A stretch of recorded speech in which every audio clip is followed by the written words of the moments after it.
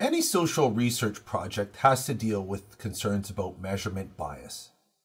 Measurement bias occurs when we construct our data collection methods in a way that influences our respondents' answers.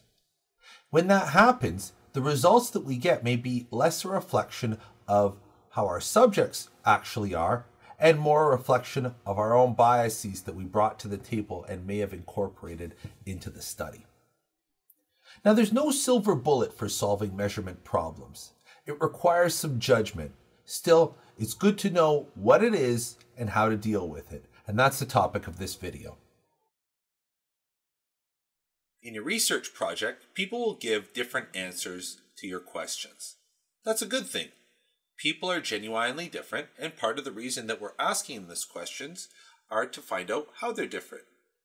At the same time, the answers you receive are not just a product of people's genuine differences. Perhaps a good place to start when discussing measurement problems is to differentiate two sources of variation, two reasons that people give the scores they give and why people give different scores. Those two sources of variation are true variation and measurement error. True variation means that a measure is capturing people as they really are, and they're giving different scores because they're actually different.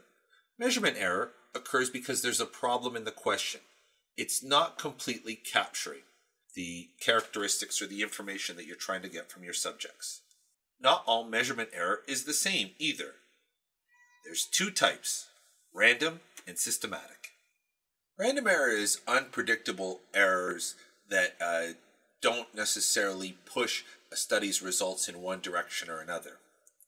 So when you're conducting a study, there's all types of reasons or all sorts of unanticipated reasons that a respondent might not give an accurate answer of himself or herself.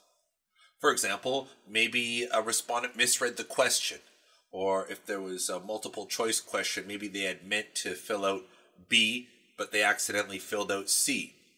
Maybe your question asked them to perform mental calculations and they made a mistake. For example, you asked them how old they are, and they forgot that they were 37. They've been saying they're 34 for the last 3 years, and they write in 34. That's error, because your measurement isn't reflecting your respondent's true characteristics, but it's random error. You don't know where it's going to pop up. You don't know exactly who's going to commit the error, and it's not like all of your respondents are going to commit the same type of error in a way that would bias your overall findings. Systematic error is a little bit different. Systematic error happens when there's something in the question or the measurement scheme itself that pushes all respondents to answer erroneously and in the same way. Let me give you an example.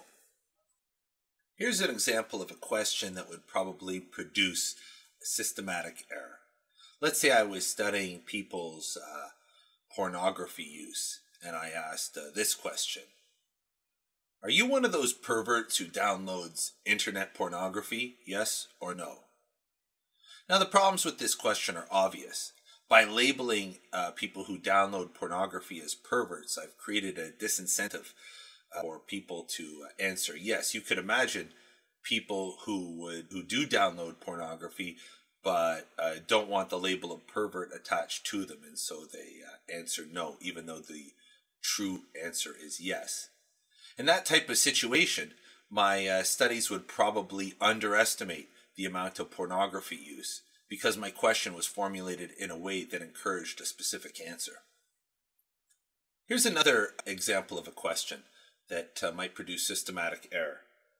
Let's say I wanted to find out who a high school graduate and athletic, so they have to be both. And I asked the question like this. Are you a high school graduate, an athlete, yes or no? Now, there's bound to be some confusion because I didn't say and an athlete or an athlete. I assumed I meant, are you a high school graduate and an athlete? But some people might have read it as, are you a high school graduate or an athlete? And might answer yes if they graduated high school, but they're not an athlete, or yes if they were athletes but didn't graduate high school. In this situation, my results are probably not going to properly capture who's both a high school graduate and an athlete. my question was unclear, it affected people's answers, and so my estimates are off. A really common way to describe a measurement error or to depict it is to give this bullseye graph. So imagine the center of the bullseye is the true answer for everybody. And the shots are examples of what their scores registered when I measured them. Okay. Now, if there's a lot of random error in my study, answers will be all over the place. Maybe somebody will accidentally answer C instead of D, but I can assume that for every person who accidentally answers one question too low, someone else will answer it too high. Somebody will put an E instead of a D. In situations with a lot of random error, the worst case scenario is that I get just a lot of noise. I can't really tell from my measurements what the population is really like. Systematic error is much more dangerous because there's a possibility that I'll get what appear to be very highly or very precise answers, but the answers are wrong. Why is that a problem? Well, think about how research is used in decision making. A lot of random error, you give it to a decision maker, and the decision maker is probably going to say, we don't know, I can't tell from your data what my best choice is. Your answers are all over the place.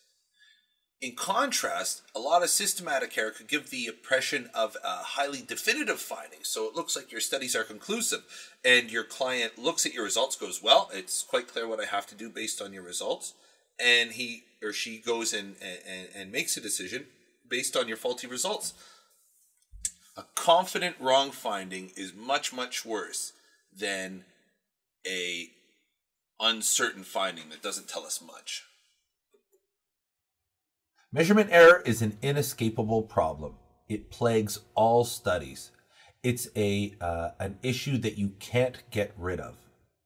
At best, you can be cognizant of its existence and try to keep your eye open for problems in your research measurement design that will cause these types of errors to become egregious. You have to use your judgment. But there are some basic tips that you might want to follow. Number 1, make your questions and potential answers as clear as possible. Don't make it hard to understand the question, give a direct answer, or code it. Those types of pitfalls can create error.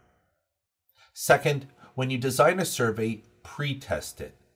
That means bring it to some people, give them the test, and then go over the answers with them and make sure that the answers that you received are what they really meant. Talk to them about whether or not the wording of your question made them feel like they should answer a particular way, or whether or not the design of your survey caused them to stop paying attention, if the little ovals were too hard to fill out, or there was some other problem that could lend itself to error. Just don't ignore the problem. Bad data creates a bad analysis, and if you have a lot of error in your survey, your analysis could be all for naught.